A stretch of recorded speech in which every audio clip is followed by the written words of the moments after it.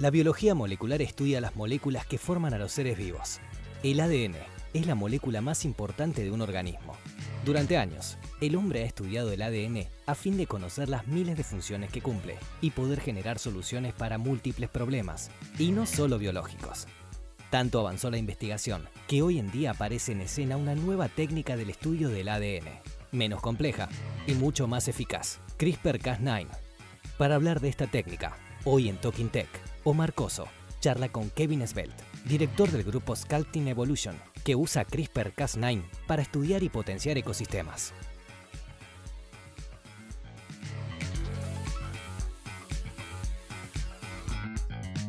Hi, Kevin. It's a pleasure to have you here. We understand you are a PhD from Harvard and now you are an MIT professor. It's a very great pleasure to be here. Thank you for the invitation. We were wondering, when did your interest in science show up for the first time? Science was, I don't even know when. I can't remember not being interested in science. But my interest in life and how life evolves arose from when I was 10 years old. I was fortunate and my parents took me to the Galapagos Islands. And seeing the incredible, bewildering variety of different living things there, where it's so obvious how they're related because they're so similar and yet different, that I just became fascinated with the works of Darwin. And so I began reading everything that Darwin wrote. And I resolved that I wanted to learn how to sculpt living things that beautiful. So you had this wonderful experience at the Galapagos Islands, and you saw the variety of species that live there. You focused for your research on molecular biology. How do we connect working on molecular biology or biochemistry to biological diversity? Well, I actually think of myself as an evolutionary engineer because I'm interested in studying evolution, but in particular, I'm interested in working with evolution to evolve new DNA sequences that correspond to new traits in organisms. So you're interested in evolution, you call yourself an evolution engineer. That means that somehow you're intervening on evolution. How is that? Well, evolution is it's like a law of physics. In fact, there are some people that believe it is a natural outgrowth of the law of thermodynamics, the second law of thermodynamics, that living organisms are patterns. And being made of information, in this case written in DNA, you have variation when these patterns replicate, and those patterns that are best at replicating become more abundant. Yes. And that's almost an iron law of how our universe works. It is this blind physical process that can create incredible beauty, but also incredible sorrow. Yes, that's a wonderful concept. So, and when you say that you're intervening on evolution, you have a project called Sculpting Evolution, am I right? That's the name of my research group. Perfect. And why did you choose that name? Because as I see it, evolution is a wondrous process because we don't have to understand something in order to use evolution to shape it. And that's important because things that have evolved are famously difficult to understand. Yes. If you take the smallest biomolecules, just the product of a single gene encoding one protein, we still can't use computers to predict how that protein will fold and what it will do. But if we create 1 billion variants and we test them all and we select for the one that does what we want best, and then we create 1 billion variants of that one, and we do it again and again and again, then even though we don't understand how it folds into a shape, how it catalyzes a particular molecular activity, we can still create a new molecule that does what we want. So you might say that evolution is a black box, and we can put something in And see what comes. and we can turn the, and we can set the dials, and something will come out that is different. We don't understand how it did it, but it can still create useful tools. So this is what I mean by harnessing evolution. We need to shape the environment so as to select for the properties that we want. Perfect. When you refer to the name of your group, Sculpting Evolution, you usually are connecting with the word of an artist, of a sculpture. Sculptures have tools, specific tools. Which are your tools? I would say that biotechnology has four main tools. Those are the ability to replicate DNA, the polymerase chain reaction, PCR, as we call it. The ability to read DNA, to sequence the different bases in DNA. The ability to write DNA, to create DNA of any given sequence. Yes. And the ability to edit DNA in a living organism. That is, to change the existing sequence to a new one, but within a cell. And for that last purpose, we most commonly use CRISPR. What is CRISPR? It's best thought of as a molecular scalpel that can be programmed to recognize in the incredibly vast genome of billions of bases, it can recognize a sequence of just 20 base pairs that is unique out of billions. It will find that one sequence and it will bind there. Yes, and? And if we want to edit that sequence, we use CRISPR to cut the DNA because it's a molecular scalpel. And when DNA is cut, the cell needs to fix it. And its preferred way of fixing it is to find a sequence that is very similar, which is usually the other chromosome, because we have 2 copies of most genes. But if we introduce a new sequence, then sometimes it will use ours as the template for repair. And so it will copy our sequence in place of the original. So CRISPR, because it lets us precisely cut any sequence, and it works in every organism, as best we can tell, throughout all the kingdoms of life, then as long as we can deliver CRISPR and DNA into the cells that will give rise to an organism, we can edit and therefore learn to understand the function of any gene in any organism. How long has the technique been available? Less than 5 years. And in how many organisms has it been used so far? Hundreds, possibly thousands. Hundreds, possibly? Definitely hundreds. I don't know if it's over 1,000 yet, but I would not be surprised. The CRISPR technique has allowed you to edit genes in a microorganism confined in a plastic device in one of your laboratories. However, when we read your work, we read something like designing tools to remodel ecosystems. How do we go from organisms in a tissue dish or to ecosystems out there? Well, that is a great question, and it all comes down to natural selection. Because when we engineer an organism, it doesn't matter if it's through selective breeding, as in turning wolves into dogs, or using CRISPR, we're changing it for our benefit, not for the benefit of the organism. So Darwin said, man selects for his own good, nature for that of the being which she tends. And what that means is when our altered organisms put out in the wilderness are eliminated. They don't do as well as wild organisms. And that's why we can't use biology to alter ecosystems, or at least not until recently. Because suppose instead of using CRISPR just to cut a gene and replace it with a new version, suppose you insert the new version and the instructions for making CRISPR and telling it to make that change. Then you have an organism that has the ability to do genome editing on its own. If that organism mates with a wild organism, then the offspring will inherit one new version and one original. And the CRISPR system will cut the original version and replace it with the new version and a copy of itself. So genome editing just happened in the offspring without any humans involved. Yes. Then now that offspring has 2 copies of the new version And so when it mates with a wild organism, its offspring are guaranteed to inherit, and editing happens again. Yes. You can think of it as a find and replace that has been released into the population that finds the original version of the gene and replaces it with the new version.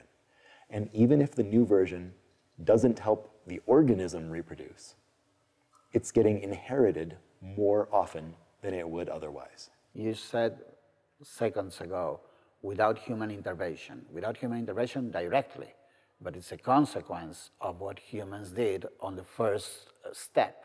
That's right. Okay, and this brings us to the issue of working safely, of safety in our sport of practicing science. What can you tell us about? Well, and it's also a matter of ethics, because if you're doing biology in the lab, and you know that pretty much no matter what you do, if it flies out the window, it's not going to have any effect in the environment, then you're pretty safe. You can do what you like. But if you're running an experiment where you think there is a good chance that if released, it will spread in the wild, potentially changing things, that's another story. Because we all depend on shared ecosystems. Yes. You can't opt out of needing to breathe the air and drink the water and eat food. So if you perform an experiment that is intended or even might accidentally affect the environment, then you're making a decision that could affect other people without letting them have any voice in that decision. Yes. So it's for that reason that I don't think we can do this kind of research, which this cutting and copying mechanism is a form of what's called gene drive. It's ubiquitous in nature. Evolution invented it. Yes. But with CRISPR, we can harness it. But I don't think that we should do that behind closed doors. And that's a problem because almost all science is done behind closed doors. And how can we do to prevent someone from attempting that? You have to change the incentives governing how scientists do research. And that's not an easy thing to do. But this is a great place to start, just because, to me at least, it seems so obvious that we should not be denying people a choice in what the environment will be like in the future. If we're going to change it, we need to make it clear what we're proposing and invite people to tell us what they think is wrong with that. So your work has a strong element in molecular biology, but also has a strong element to work on social awareness, let's say. What's going on about that? What are your plans? Well, I think that the way that we currently do science, behind closed doors, trying to solve problems that we think are problems, in the way that we think is best, usually doesn't go out there and ask people who are having problems if that really is the problem. That is, we just assume that we know best.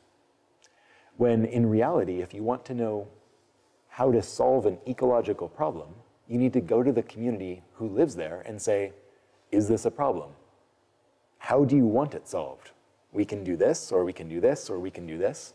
And we haven't started any of them yet. Because there is no point unless you want to do it. Because you're the people who live here, you know the environment best, and nothing can happen unless you want to do it. So I think of this as open and responsive science, in which the community is in the driver's seat, because you go to the community and say, what do you want? We will be the technical hands. You will tell us what to do.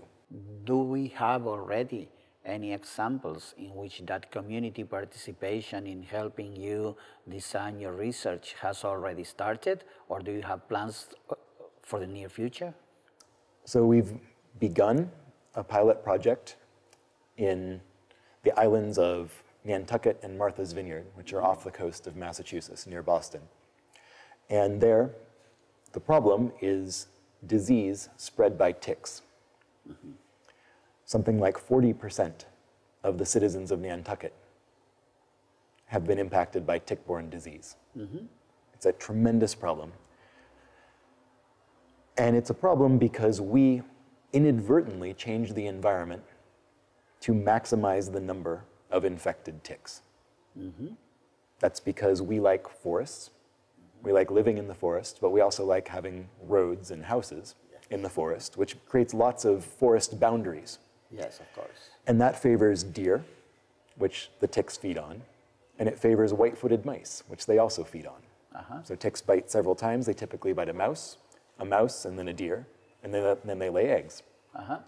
So more mice and more deer means more ticks. More ticks means more disease transmission from mouse to mouse, because a tick that bites a mouse that is infected with a pathogen, the tick gets infected. Then it bites another mouse, it infects that mouse. Okay. Problem is, when the tick bites a person, then we get disease. So the idea is, why not immunize all of the mice so that they can't get sick?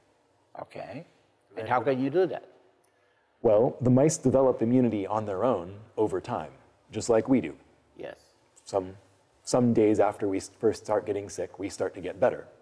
And that's because our adaptive immune system has begun evolving antibody genes that can recognize the pathogen and destroy it. The mice do the same thing. The problem is that kind of immunity isn't passed down to our offspring. So what we thought we could do was to identify antibodies from the mice that have been exposed and become immune either to the pathogens or to the ticks themselves, because you can develop an immune response to a tick bite that causes the tick to fall off after it tries to bite you. Okay. So the idea is, let's identify the antibody genes that confer that kind of protection. And then if we use CRISPR to insert that into the genome of the mouse, but into the reproductive cells, so it will be passed on to future generations, then that could confer immunity on the entire population of mice going down into the future. And this has not been done before. We were reasonably certain that we could do it. Okay. But we felt that it was important to go to the community before doing anything, before asking for money, and say, talk to the community. Did the community approve? Did you get funding for that? And are you practicing this already? That's right. So we went to the community and said, what do you want? And they said, yes, we want you to at least begin research on this. We're not promising that we're going to say yes and release mice, but we want you to begin research. And we want you to make them immune to both the pathogens and the ticks to try to block all of the diseases. So that's why the project is now called Mice Against Ticks, because we are enlisting the mice to fight the ticks. Okay.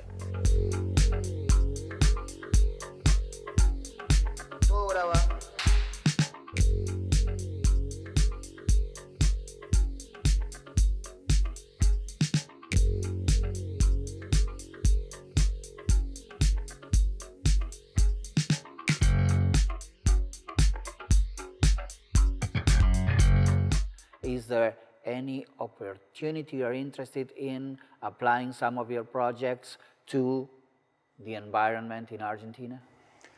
Well, I am fascinated to see what the citizens of Argentina will decide to do, because I think you have an opportunity to define humanity's relationship with the natural world.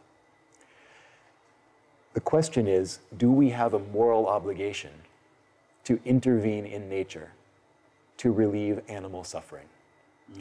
Because here in South America, you have a species called the New World screwworm. Cochleomyia hominivorax is the scientific name, the man-devourer. And it lays its eggs in open wounds, and the larvae eat the animal alive. Oh. It's excruciatingly painful, and it's an intrinsic part of the life cycle.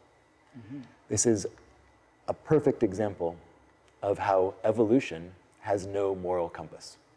It cares nothing for suffering. I see. But now we can do something about the screwworm. It's in fact already been eradicated from North America by means of what's called the sterile insect technique. If you raise lots of screwworms, the fly form, and you irradiate them, then they become sterile. If you release millions and millions of sterile screwworm flies, they will mate with the wild ones, and then there won't be any offspring. And so you can eliminate screwworm from the area. So it's been eradicated from all of North America and kept in South America by releasing sterile screwworm flies constantly in Panama. But that technique isn't powerful enough for South America. Why?